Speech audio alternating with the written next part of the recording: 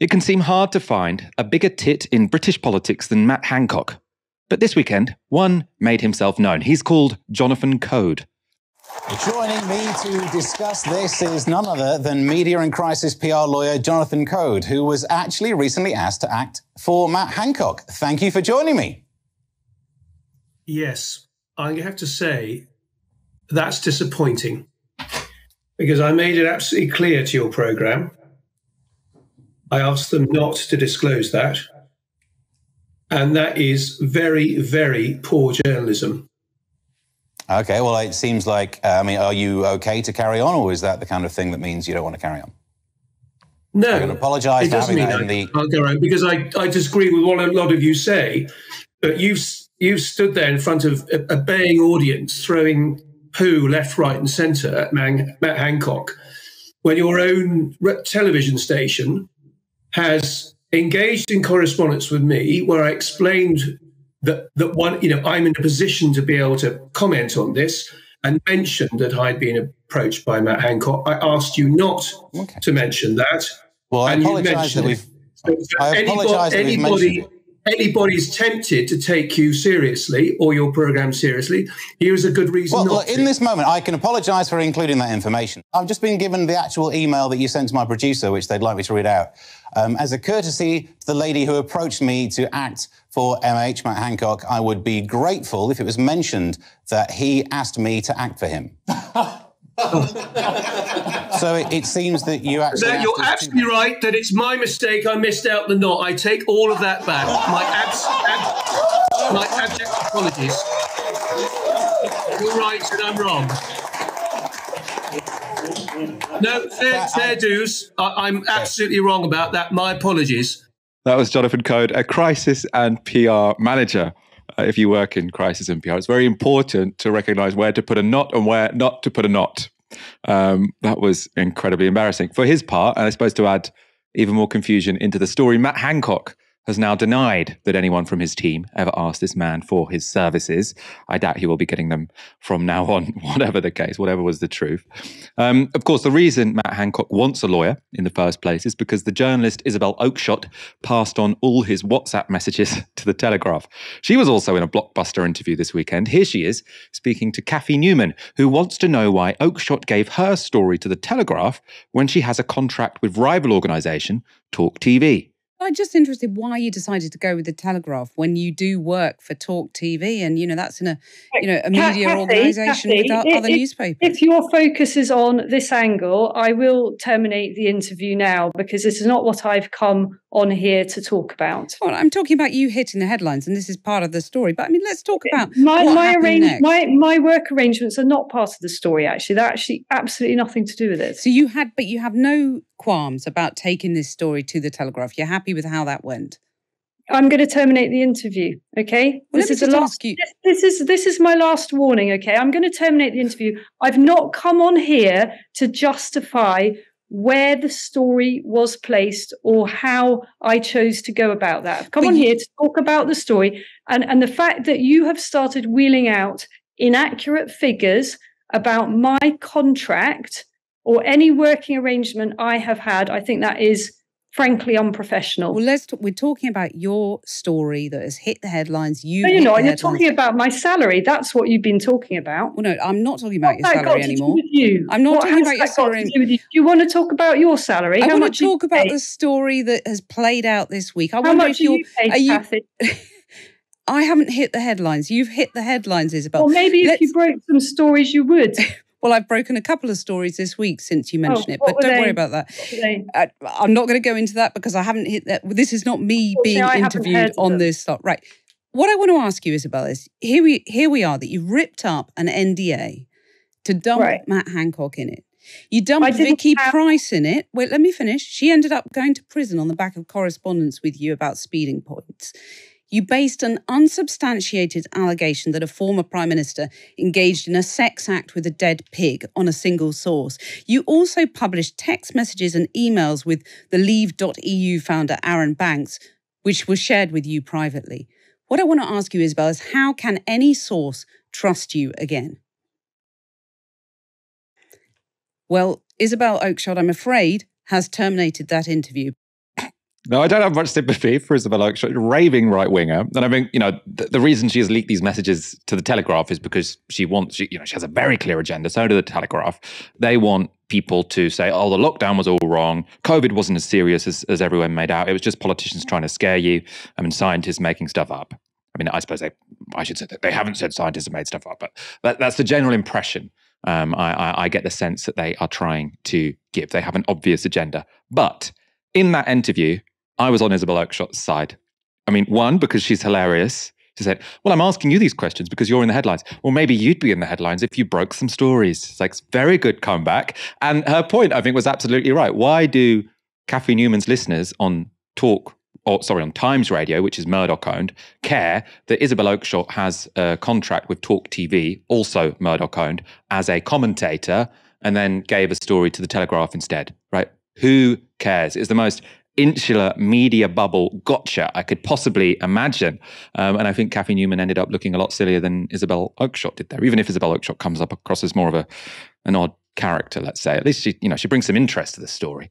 Let's talk about these leaks, though. As I say, they don't seem as explosive to me as the Telegraph has been making out. They have an agenda, but they do show Matt Hancock to be pretty shameless in his desire for self-promotion. Now, this is a message from early on in the pandemic when promising news first emerged about the Oxford vaccine. So Matt Hancock is speaking to one of his closest aides at the time, Jamie Joku Goodwin, and Hancock begins by saying this: front pages on vaccine are unreal. You are totally right. I must own this. I need to meet this scientist who is at the same Oxford college I was at. And then the advisor says, yep, papers see it as the way out. They will forgive you for being in favour of lockdown if they think you are working night and day for a vaccine. They've also printed this exchange from January 2021. So that's when the Medicines Agency cut the time for approving new vaccines, so we'd all get them quicker. Now, it's between Hancock and his media advisor at the time, Damon Poole, and Hancock says this: send me the mail story. And then Damon Poole sends him the story of vaccine approval is finally cut from 20 days to 5. MHRA briefing in British Sure, that's one of the agencies that works these things out. And Matt Hancock says, weird, but isn't that good news? Is it true? Damon says, believe it's true, but they can't be blindsiding everyone. And then Matt Hancock said, I called for this 2 months ago, all in capitals. This is a Hancock triumph. And if it is true, we need to accelerate massively. And then Damon Poole says, okay. And Matt Hancock saying, this is a Hancock triumph. Of course, while Hancock was keen to praise himself, some of those working with him were less impressed. Clive Dix was deputy chair of the vaccine task force for most of 2020. He would go on to be its chair when Kate Bingham resigned, so she got knighted for her services in that job. Now, Clive Dix has written this in the Telegraph: I worked with Matt Hancock the whole time I was at the vaccine task force, and he was, without doubt, the most difficult of all the ministers because he didn't take time to understand anything. He was all over the place, a bit like a headless chicken.